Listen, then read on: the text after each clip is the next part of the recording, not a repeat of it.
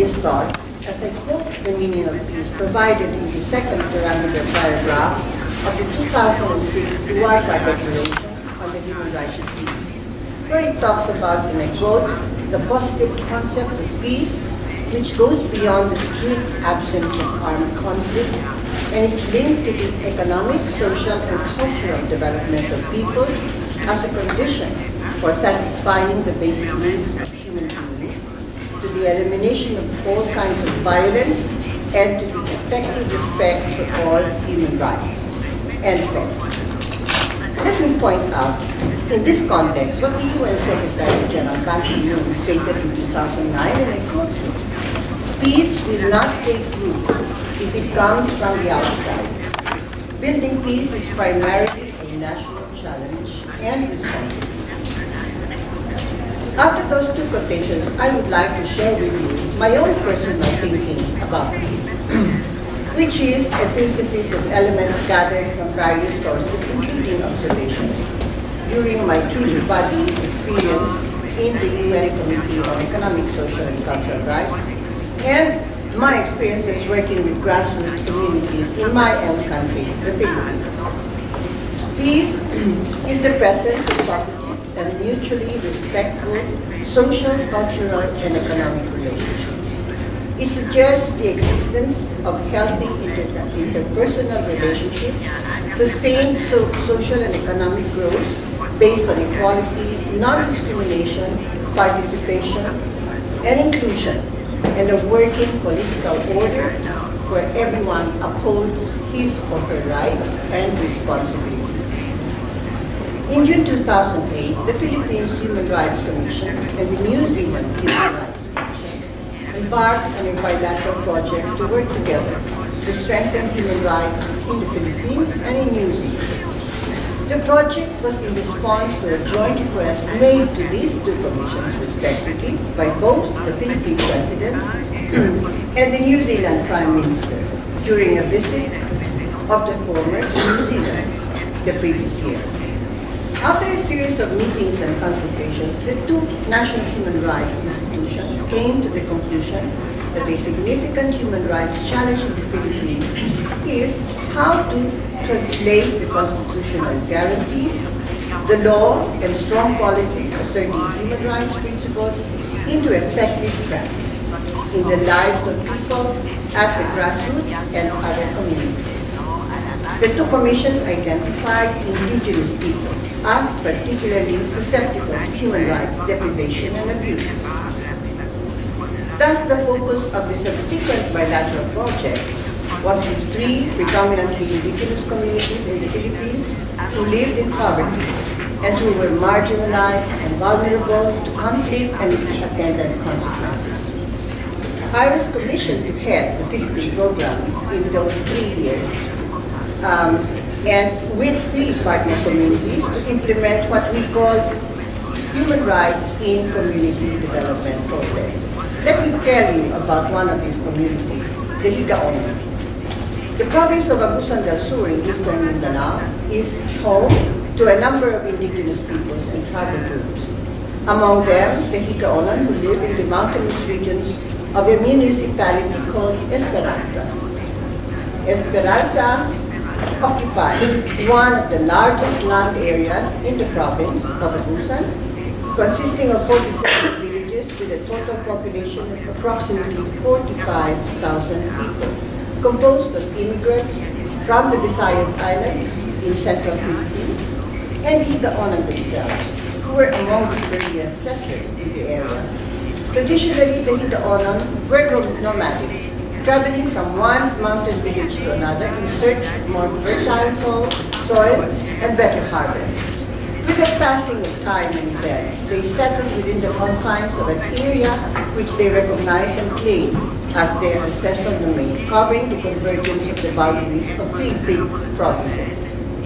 These indigenous peoples comprise what is known as the Higaonon nation, not only a tribe, but nation, whose culture is rich in tradition and customs, with a datu system, a code of conduct established by a customary law that is held sacred by all Higaonon, no matter where they may be. The Datu leads not as a ruler, but as an administrator based on the Datu's capacity, skills, and experience. Today, out of the 47 villages of Esperanza, only 2 are predominantly populated by Higaonon, and they are also the most remote from the center of the municipality, preferring to settle in close proximity to Mount Sinacuman, the sacred mountain of the Higaonon. This mountain is also the dwelling place of Higaonon elders who constitute the traditional lawmaking body of the entire Higaonon nation. It is speculated that the mountain, aside from the thick forest cover, is rich in gold and other mineral deposits. Population estimates in these 2 villages are difficult to determine, owing to the mobility of residents within these mountainous regions. Located almost beyond the reach of any government service and infrastructure, these 2 villages on the sacred mountain were prey to armed groups with interest in the rich land and forests in the area. The Higaonon, along with the rest of Esperanza, found themselves caught in the midst of the fierce conflicts between insurgents and government forces, legal and extra-legal fronts, and mass organizations. Thus began the history of the polarization and violence of and among Higaonon in Esperanza, traces of which were still very much apparent when our project commenced in 2008. As a first step, the project sought the consent of the Higaonon elders who urged us to work in Esperanza, where the roots of conflict were located, but warned of the grave threat to the lives of the project team personnel because of the presence of various armed groups roaming the municipality.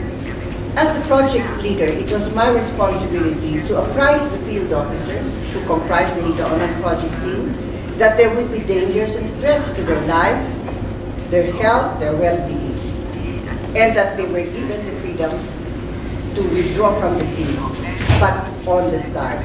At the same time, I also made it clear to them that I would personally lead the team wherever it was necessary to go. None of the 3 field officers withdrew.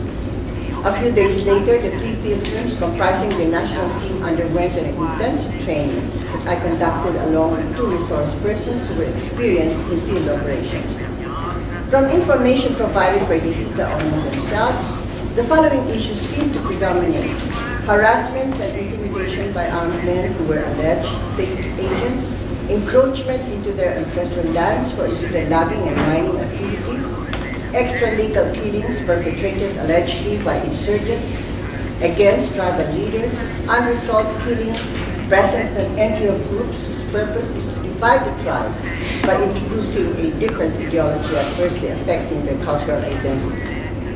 The team engaged with the community in gatherings held outside the municipal center, and the number of participants grew, and sectoral representatives consistently attended. The Datus and their other community elders, the women, the young adults, with representatives from the local governments occasionally in attendance.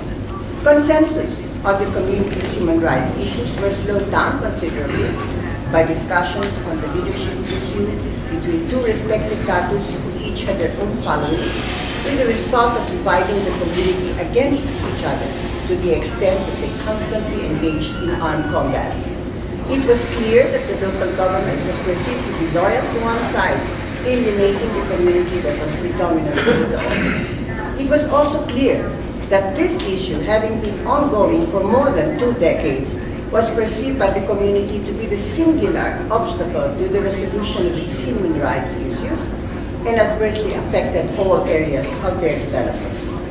The project team took a firm and sustained position of impartiality and objectivity with regard to the leadership issue and convinced the community that this matter was for the 2 leaders to resolve and encourage their undivided attention on the priority human rights issues. The project team, sensitive to its non-partisan position and with due regard for both leaders and their respective followers, undertook efforts to appeal to them individually. They were respectfully reminded that they could rely on their traditional conflict resolution process to solve the impasse for the sake of the community and its development. The human rights issues were finally agreed upon by the community, and steps were taken in order to be able to address such issues including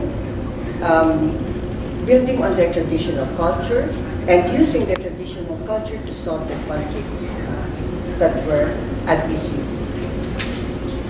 A series of activities was undertaken by the community whose members designated their leaders in these activities, and tribal leaders came together to agree on clear boundaries that would not be violated. Dialogues were conducted with relevant officials of state agencies, the local government, and tribal leaders, along with the younger generation that included women, a genuine breakthrough given the conservative rules of custom and tradition. It is not my purpose to go into further details of the project because this is not the proper forum for it. But let me just point out that among the outcomes of this project is the fact that the community finally enjoys a sense of security and peace in Esperanza, with armed groups are no longer able to harass people owing to the presence of traditional warriors whose authority was restored firmly after long years of living in fear. And for the first time, the younger Higaonon leaders, including young women and representatives of local government, came to the same table to talk about their human rights issues as part of the focus of the Human Rights Awareness Program. The discussions were earnest, objective, and peaceful, much to the surprise of the participants themselves. A significant development was the holding of a reconciliation and peace ritual between the two leaders after decades of distrust and conflict. Among the lessons learned from this narrative, I would stress on a few. Conflict can give rise to both negative and positive aftermaths. We all know about the negative consequences, but these consequences should be seen in a new light, that of opportunities to transform the root issues that caused the conflict in the first place. What is required is a strong will among community members to work together in solidarity. And this solidarity is the foundation of the peace-building efforts that only the community can do and eventually sustain, for the simple reason that the community members develop a sense of ownership of these initiatives that are the fruits of solidarity. The Higaonon came together, built consensus, and moved as one to bring relief to the tensions between conflicting parties. They came to a realization that resorting to violence does not serve their interests, and that it was necessary to come to an agreement on what situation should be changed and how. Both the local government and the Higaonon community also came to the realization that the most effective and powerful deterrent against armed groups that terrorize the villages was their solidarity, working together as one. Instead of emphasizing their opposing interests, they focused on their commonalities and learned to use them constructively to deal with their differences. All of these achievements were owned by the Higaonon. The project team was there simply to facilitate. The project process, assist, and protect were necessary. The only thing the project ever gave to the Higaonon was the space, the time, and the opportunity to gather and to meet, discussing and deciding on matters affecting their lives and the life of their community. The funding for the entire 3-year project was provided by NCA. Secretary General Ban Ki-moon has made a plea for selflessness and solidarity, and the building of bridges to include the entire international community. International solidarity begins at home, at the national level, where human rights and habits of cooperation are born and nurtured, so that they may flourish and expand across borders and boundaries and into the world. I conclude with a quotation from Eleanor Roosevelt, provided to me in solidarity by Maria Rosa, whom I thank sincerely, and I quote, "Where, after all, two universal rights begin, in small places, close to the home, so close and so small that they cannot be seen on any map of the world. Yet they are the world of the individual person, the neighborhood he lives in, the school or college he attends, the factory, farm, or office where he works. Such are the places where every man, woman, and child seeks equal justice, equal opportunity, equal dignity without discrimination. Unless these rights have meaning there, they have little meaning anywhere. Without concerned citizen action to uphold them close to home, we shall look in vain for progress in the larger world." Lastly, I hope the Secretary General will forgive me for taking liberties with his words that I quoted earlier on. Just like peace, solidarity will not take root if it comes from the outside. And just like peace, building solidarity is primarily a national challenge and a responsibility. Thank you.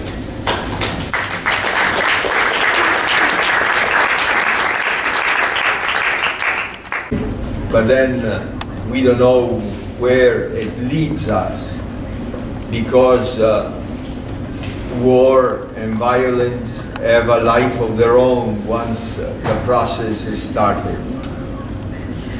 And today, in fact, we can see the violence continues. Not only independent groups like the day before yesterday, the killing of 4 Americans in Benghazi, but we look at Syria, we look at Afghanistan, we look around the world. There are moments and areas of violence in many places.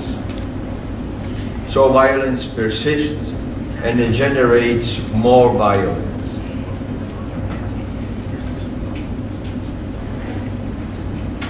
It took a long time for the public culture to arrive at understanding that the way of peace, even though it seems slower and less effective, in the long run is the way that creates the conditions for a better life. Even within my tradition in the Catholic Church, the understanding of peace took some time to arrive at the point where war was justified, to the conviction that dialogue and peace are the only viable way to resolve problems among civilized people. And the word solidarity is just the opposite of war and violence, because solidarity implies reaching out to the other, not with the objective of destruction, but with the goal of creating something better in the meeting of the other person. So, if we want to exercise solidarity, we need a context of peace, first of all. And solidarity becomes the way to create a condition for a better quality of life for people. And so the precondition of peace, of avoidance of violence, becomes a necessity. I remember a case where I was involved. You know that between 1998 and 2000, there was a war between Ethiopia and Eritrea. At the time I was accredited Vatican ambassador to both capitals. So my job was to shuttle between the two capitals, trying to make some sense. 150,000 young lives were lost for nothing in that little war, where modern means of warfare were utilized. And to try to block the conflict and accelerate an armistice, the churches, both the Orthodox Church in Ethiopia, the Orthodox Church in Eritrea, and the Lutheran Church of Sweden and Norway, try to work together to create some kind of a dialogue, and religious leaders made an effort to go to each of the two capitals to try to talk sense to the government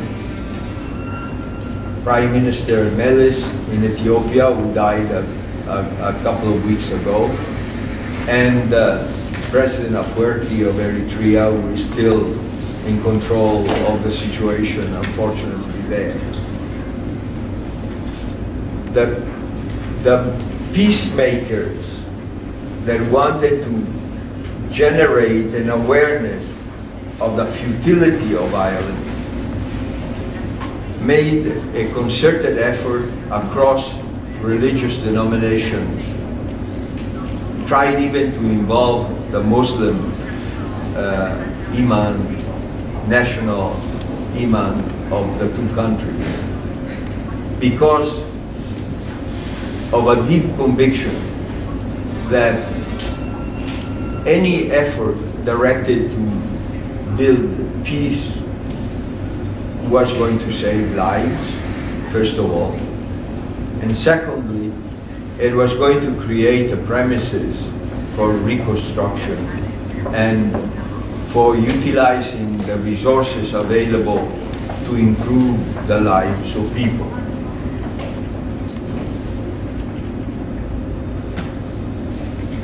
An example of today's peacemaker is the Operation DOV, l'Operazione Colomba, that the Associazione John 23rd carries out. These are volunteers who go on the spot and engage the local population to talk. They are trying to show not only with words, but through the presence, the physical presence, the relationship with the people on the spot, on the place, that the benefits of peace far overweigh any possible advantage that could come through violence. So as I said, non-violence becomes the context of solidarity. To bear fruit, solidarity needs an environment of peace. Because how do you achieve development in a poor country? Or how do you build bridges among the ethnic or tribal groups that have been for a long time, for centuries sometimes, fighting each other? And this is not only the case of Africa, where I have seen several ethnic groups fighting each other, even though the world press doesn't bother to report. If there are only 2,000 or 3,000 people killed, that's not a big news. But it is important that this process of peace building be personalized. I think the secret of the effectiveness is in the personal witness of some people that become engaged directly in building peace.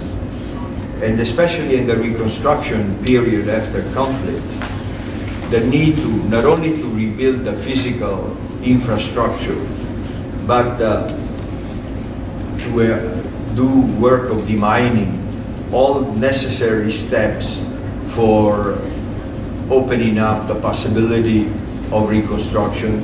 But I think what is more challenging is the rebuilding of human relations.